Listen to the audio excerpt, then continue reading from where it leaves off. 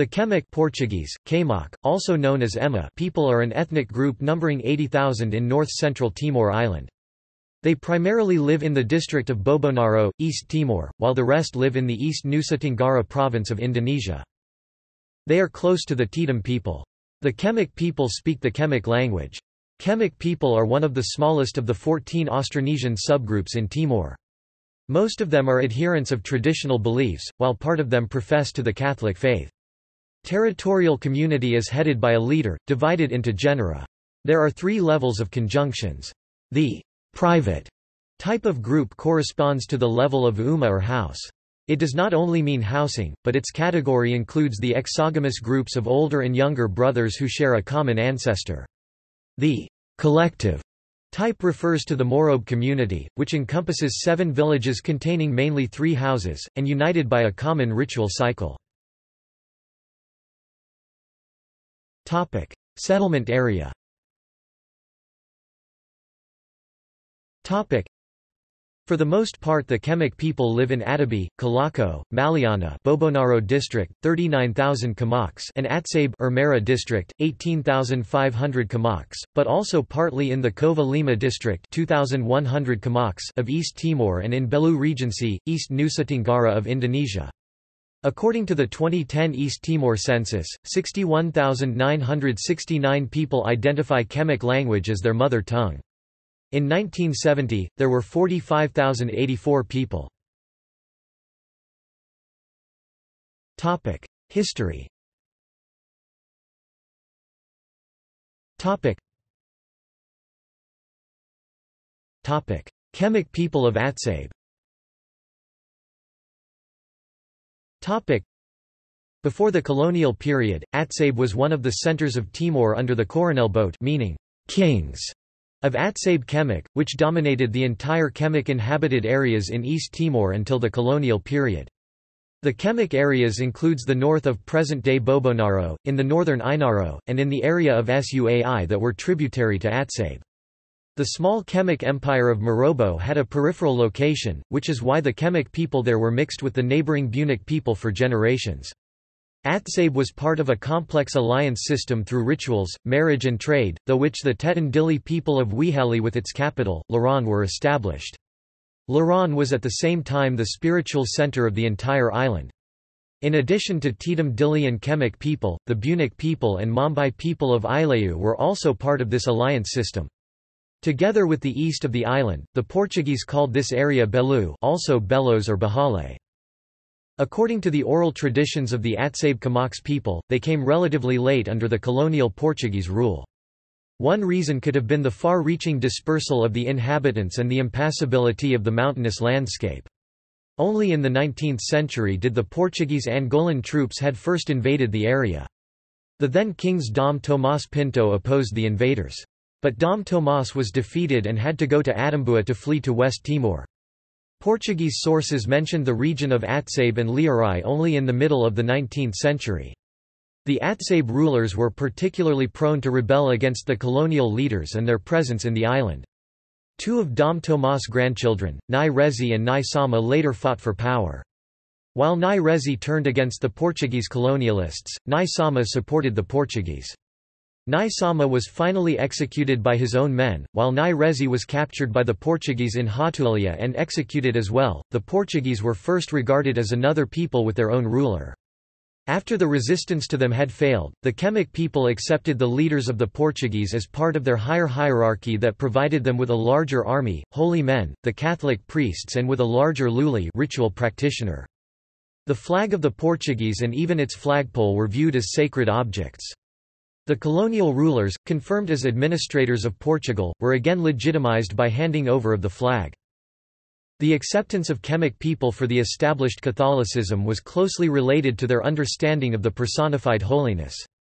This imported concept of holiness is seen as a stronger expansion of the local's existing traditional luli. The Catholic priests were given land to build chapels and were allowed to do mission work. But the success of conversion was not much because of the friendless but rather so that one's own spiritual powers can be increased. Nai Risi's son, Dom Cipriano Goncalves Dom Cipriano became the ruler of Atsabe in 1912 until 1943. During the Japanese occupation of Timor, he and the population of Atsabe made passive resistance. Therefore, Cipriano along with 6 of his relatives were taken hostage by the Japanese and later executed. Since the Portuguese education system was reserved for the ruling class, they was also able to secure the leading positions in the colonial administration. The same was true later during the Indonesian occupation. The boundaries of collaboration and apparent cooperation for the protection of its own people were obvious. The East Timorese resistance also found partial support here. The son of Cipriano and the last ruler of Atsabe, Dom Guilherme Maria Goncalves became a co-founder of the pro-Indonesian party, Timorese Popular Democratic Association in 1974, which called for the support of East Timor to Indonesia. During the Indonesian occupation, Dom Guilherme was the governor of Indonesian Timor Timur from 1978 to 1982. Later, he distanced himself from Indonesia and went into Portuguese exile. After the East Timorese people had spoken in a 1999 referendum for an independence from Indonesia, pro-Indonesian militias attacked family members and allies of the former Coronel Boat, meaning rulers. The reason was due to the suspect that the former ruler supported the independence movement. Other Kemak communities. In the spring of 1867, the Kemak people from Lermian, today the municipality of Ermera district, under the supremacy of Mabura, rose up against the Portuguese colonial masters. Governor Francisco Teixeira da Silva defeated the opposition in an unequal fight. In the decisive battle, which lasted for 48 hours, the rebels had to defend themselves against a superior firepower. 15 villages were taken and burnt down. The number of victims among the Timorese is not known, while the Portuguese counted their own losses with 2 dead and 8 wounded. The territory of Lermians was divided into the neighbouring kingdoms. In 1868, the Portuguese sent a military force to Suco Sanaran whose Liarai ruler refused to pay taxes, and a fort in Suco Batugade was made to serve as a centre for military operations. The Kemak people of Suco Sanaran were officially Balabo subdistrict tributary under Batugade military command. Religion and social structure.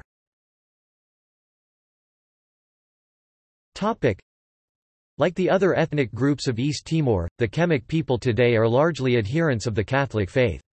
Thus, in the Atsabe administrative post almost all inhabitants are Catholics. It spread particularly during the Indonesian occupation of East Timor 1975 to 1999 as a demarcation to the majority Muslim invaders. The Church offered protection, criticized the brutal behavior of the occupiers, and was a means of peaceful protest. The veneration of the Virgin Mary, especially in small towns, is particularly marked by numerous religious ceremonies in churches and grottos. Nevertheless, the Christian rites still bear traces of the animistic, traditional religion. Components of the ancient religion are ancestral cult, reliquary worship and the concept of sacred Kemak language, Luli, Tetum language, Lulik places. One of them is Mount Dar Lao, which is the mythical place of origin of the Atsabe Kemak people. According to legend, heaven and earth were once connected at this point.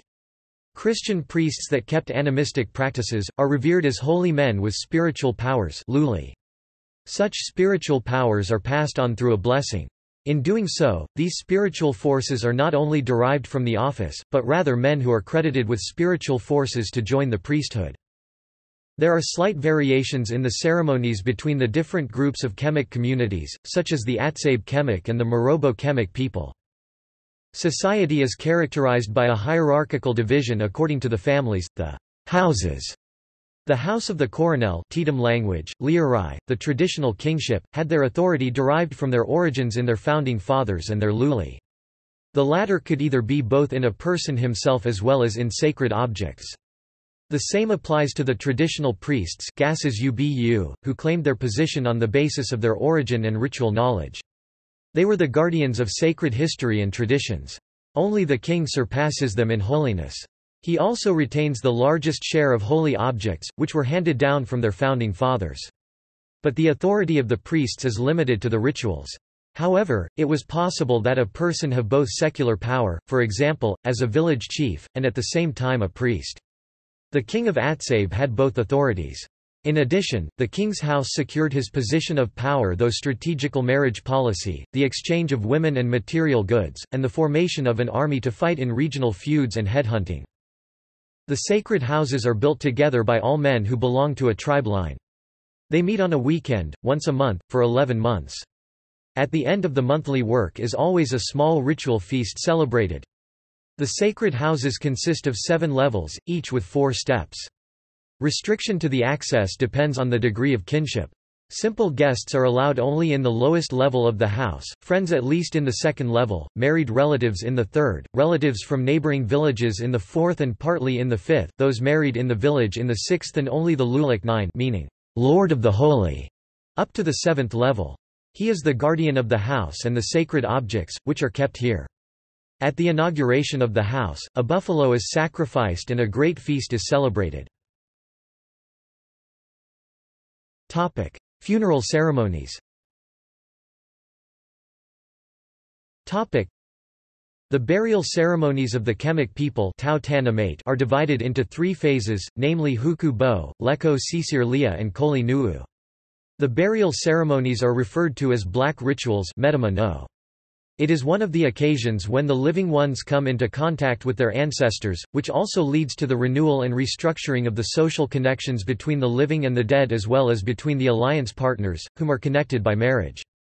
The house of the bride donors and those of the bride receptors play central roles in the burial ceremonies, as in other major events. Before all members of the family have arrived, the ritual cannot be started. The blood of the sacrificial animals that the Imaya have donated is used to brush ritual objects and the grave. In times of polygamy, the attendance of second wives and their participation is an absolute requirement. In addition, there are also the attendance of the entire sides of the family, such as those of the older and younger houses which are connected by marriage and the friendly and allied ones. For the Atsabe Kemak people, the first phase of burial, the Huku Bo, consists of sacrifice of at least 5 water buffaloes and several goats and pigs. The dead person is then buried in a Christian grave. The second phase, Leko Sisir Lia, is the most cost-intensive ritual of the Kemak culture. This is usually performed jointly for several deceased. Only a high-status dead person, such as a coronel, receive an independent ritual. The ritual is usually performed before the beginning of the planting season, August to September, since it is combined with the request to the ancestors for a rich harvest. According to traditional belief, the second rite have not been performed yet for the soul of the deceased, and it is said to remain near his house and village. The later the Leko Sisir Lia takes place, the more shall the lonely soul long for his society, and therefore will call for the souls of the living to him. An accumulation of deaths within a house is regarded as a sign of such a case.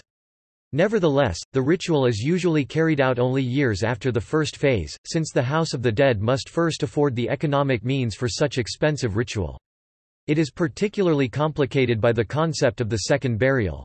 The bones of the deceased are excavated, cleaned and re-buried, while the soul of the dead are guided through ritual songs of the priest to the village of the ancestors on the Tatamailau, East Timor's highest mountain. The songs can take up to 14 hours. During the ritual, water buffaloes are once again presented as animal sacrifices. The severed sexual organs of all sacrificial animals are brought deep into the sacred jungle at the end of the ceremony and placed there before Bia Mata I Pun, the origin of spring and trees. The ancestors are conjured up by a song, through the sacrifices of animals, to transfer the souls of the dead to the ancestors. At the end the bones of the dead are again buried. The conclusion is now a Christian Mass, the only reference to the new faith. References.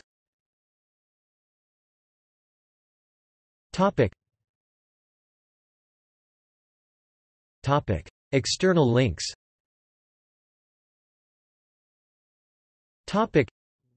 Reaffirming the Kemak culture of Morobo, then and now.